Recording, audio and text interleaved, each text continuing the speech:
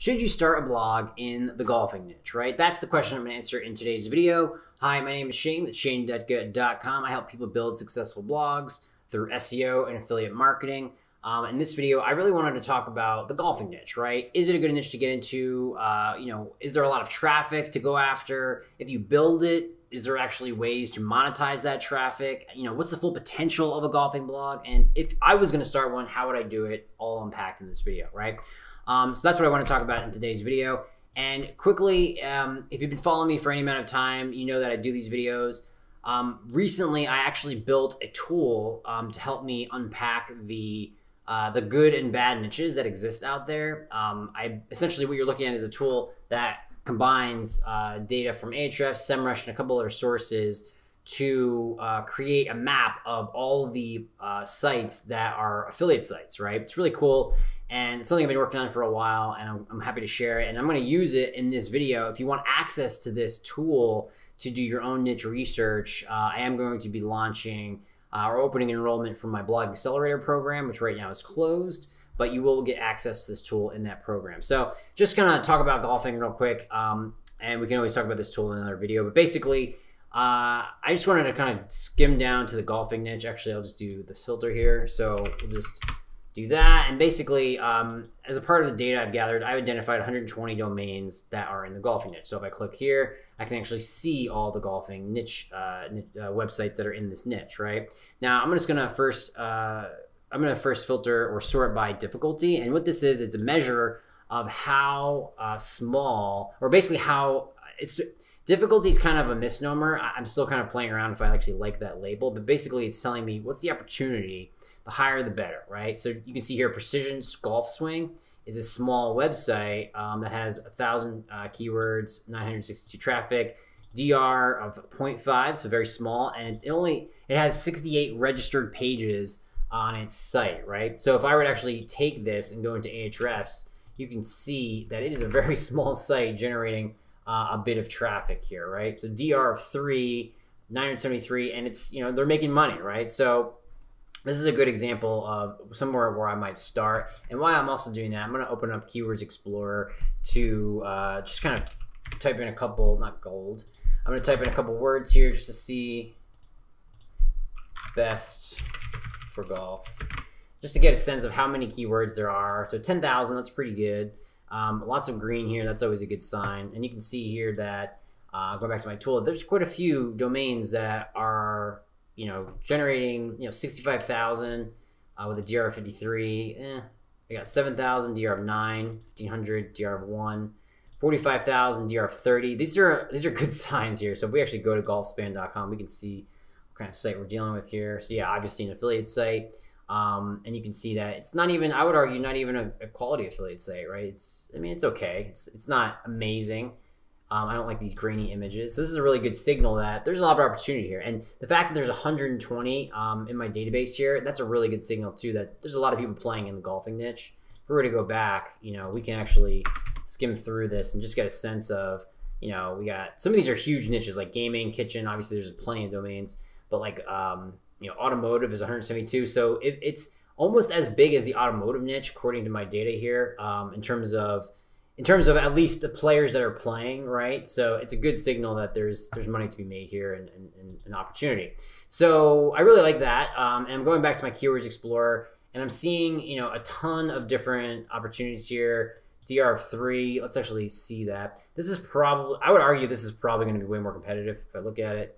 Yeah, we got way small DRs in here. Best golf balls for beginners. Yeah, this is a really, if you saw my video about dense SERPs, this is a pretty dense SERP. Although these are low DRs. So if you have a high DR golf site or some kind of sporting site, I'm fairly certain you can probably outrank these people fast. Golf Pros. Let's see, is Golf Pros in my database? Let me see. So if I go back to golf, double click, they should be in here. Let's see, search, and there they are, yeah. So 357, yeah, they're doing well for DR4, 1,400 traffic, and they're ranking for some lowly competitive terms. So yeah, this is a really good signal that it's fairly easy to rank in this term. They only have 43 linking root domains, so this is pretty much a wide open. It looks like this niche is fairly easy to enter. In terms of actually opportunity here, let's see. Best golf clubs for readers. Actually, I want to see some big domains. So let's actually unfilter this. Get rid of this. Let's go back to the big one. So let's actually see the biggest. I want to see the biggest sites. So golf.com, I don't know if they're an affiliate. I mean, I think they have affiliate links. That's why they got included here, but I wouldn't include them. I'm looking for like a straight up affiliate site. Let's see here. Let's all see My Golf Spy. So My Golf Spy, definitely an affiliate site. You can see best drivers, deeper look. Yeah, I mean, these are both affiliate sites. These are pretty big too. So that's a good signal that there's big money to be made here. Although they have a ton of pages, that might be a glitch. I check my data. But basically, they're big sites. Like if we go into Ahrefs and check how many pages it took for them to build this site. Let's see if we go to top pages. 9,000 pages. So yeah, I mean that's a big site. there's a lot of pages that they went into. That's why my numbers look kind of big.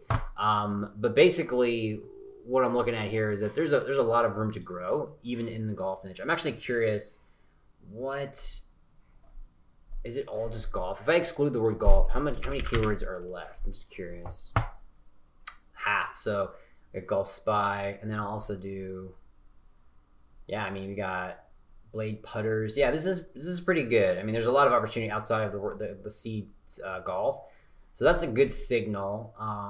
I'm seeing a lot of good things so far, and I'm actually going to go to OfferVault and just type in golf, and I'm also going to go to, let's just see what's in here. This is golf. This is a car. That's not helpful. Let's go to. Let's go to impact. Actually, you can see what other people are playing in the golf niche. So we go over here. Actually, let's go back. Let's go to brands. Let's do golf. Let's see if it's a category. It's not, but we can do this. Allen Edmonds. So we got fairway and green. That's interesting. And what I'm also going to do is just check the competitors to see what they are doing in terms of monetization. Outside of just Amazon. So let's see. I mean, I'm just gonna kind of click into some of these and just see if they're promoting anything other than Amazon. So that's their own article. This just looks like, funny enough, I don't even see any links in here at all. Actually, it looks like they might have gotten a sponsored post. So Cleveland, RTX Zipcore, and you finish takeaways. This looks like maybe a sponsored post by Cleveland, because these guys are really big. So that's something to take note of, that brands are willing to work with smaller publishers.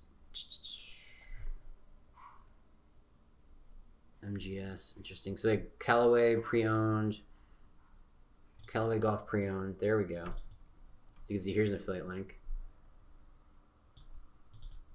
Let's see this. This looks like it's working for them. Affiliate. There you go. Cali Golf affiliates. 6%. So there's one. There's one. Great commission. And those things are super duper expensive. Partnerize. There you go. And this looks like a whole entire like thing. So next thing I might do is I might actually stick My Golf Spy into a site like Screaming Frog just to scrape it and see how many links, because this is going to ANR Dozers, which is an affiliate link. And what I might do is just stick them in here and just see what, yeah, see we already have this. I want to see where this is getting linked from. So far it's on the home page. And you can see Click Synergy, Rock Bottom Golf Drivers, that's on the home page. So what I'm looking for here is other places on the site that this link exists, and this would show up in the in links box. That's basically internal links, other links on the page that are going out to that, right? This is an external link. And I'd be looking for other pages that have this on it. So I don't see anymore. Yeah, we're at 12%. It's a fairly big site, so this might take a minute, so we'll come back to this. But let's go back to Golf Span. This is clearly all Amazon. Let's just see real quick. Golf courses, interesting. So they're doing golf courses. I wonder if they're doing lead gen for them. Doesn't look like it. I wonder how they're making money from this. I have ads blocked. Let's see if they're running ads.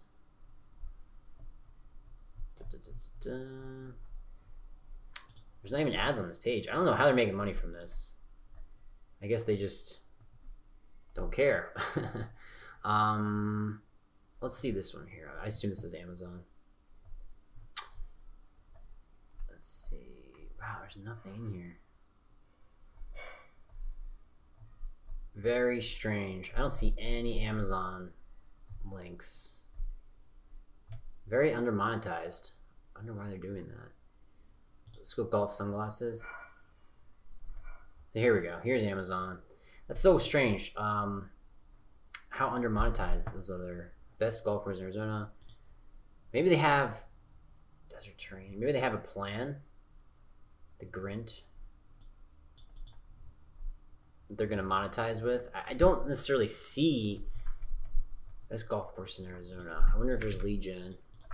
Lead gen golf. I doubt it. See golf span. Yeah, they're big. I don't know. They're definitely growing like crazy. It's funny that they're under monetizing their site. I don't know what they're doing with this.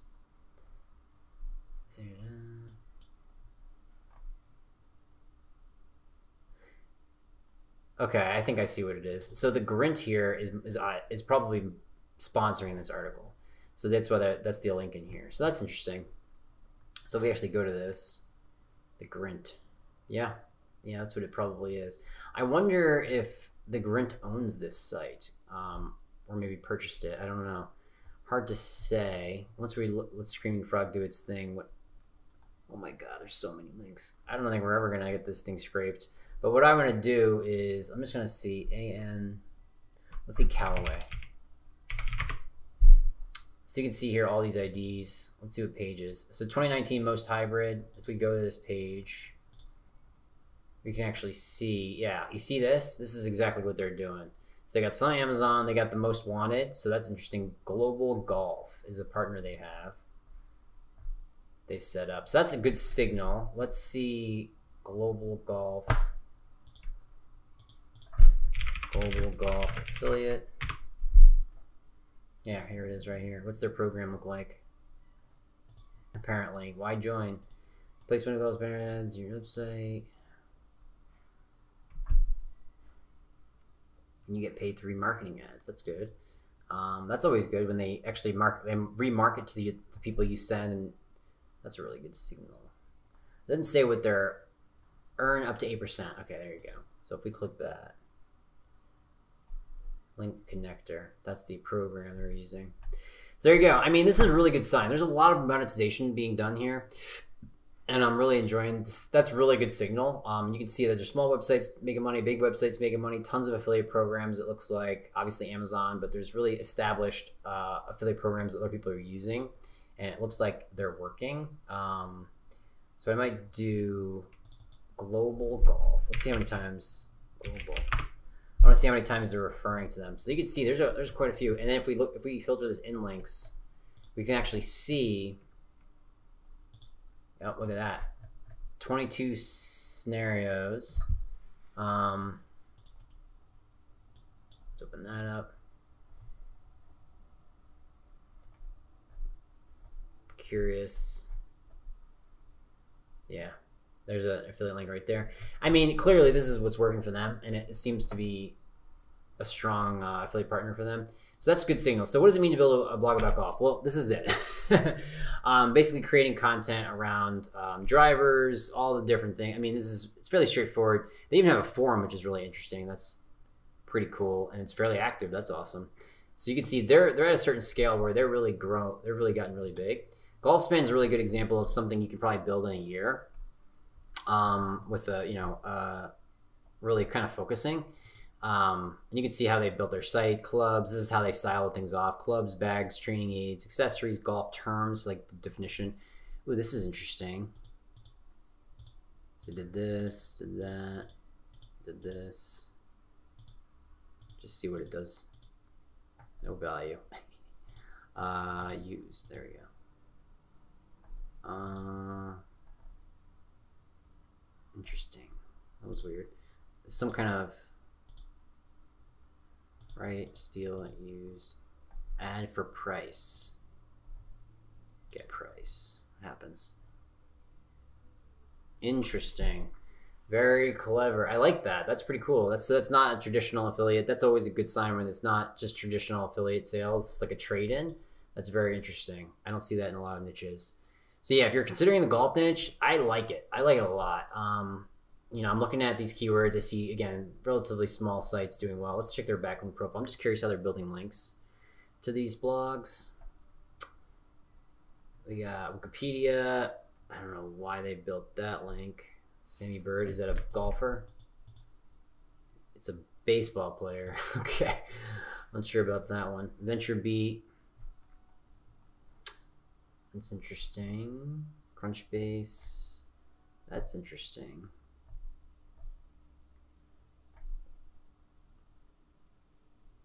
Looks like they built some interesting. I mean, these aren't super relevant links. Golf blog, that's a good one. Interesting. I mean, they have a pretty decent backlink profile. If you do one link per domain, they got golf specific stuff. Let me scroll through. It looks like they did a redirect as well. mexgolf.org. They did another double bogey. Looks like they did that as well. And another one here, travel index. That's interesting. These guys are up to interesting stuff. They're definitely sophisticated blog owners. Like, they know what they're doing. And it seems like, you know, they're making some money here with this golf blog. I really like it. I mean, I think it's a solid blog. Let's see who else is playing in this niche. I'm just going to go through a couple more. Go back to difficulty. So we got Golf Bag Advisor. So you can do micro niche sites. Like, these are just super. I would never recommend anybody build something like this. Like, this is something like Golf Bag Advisor. You know, like, it just looks like crap.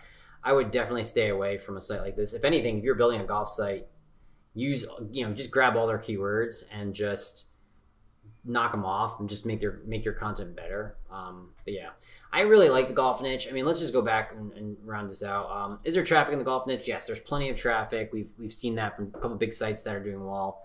Lots of keywords to go after, and very expensive things. Golf clubs tend to be very expensive, so you can expect, and you just saw like 4% to 8%. Sales commission on that stuff, so that's really great. It probably is a little seasonal. You can check Google Trends. It's probably trends towards the summer months, I'd imagine. So if we just do, you know, golf, I'll just type golf and just do past 5 years. Let's see.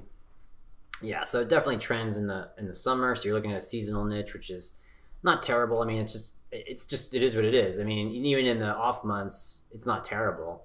And if you compare it to something like pest control, just to get a sense, golf crushes pest control. So that's a good signal. I mean, that's, you know, it seems like golf has got more search volume to get than pest control, so that's a good signal too. Yeah, I like it. I like this niche. If you're considering golf, I think it's got my stamp of approval. What's the full potential for a fully built out golf blog? You've just seen it. I would argue, you know, if we're looking at, it's a hard one to kind of gauge, but if we're looking at golf span, you know, if we look at, go to their tab pages. And actually what I'll do is I'm going to go to SimilarWeb and just kind of see if they have, I just want to see SimilarWeb.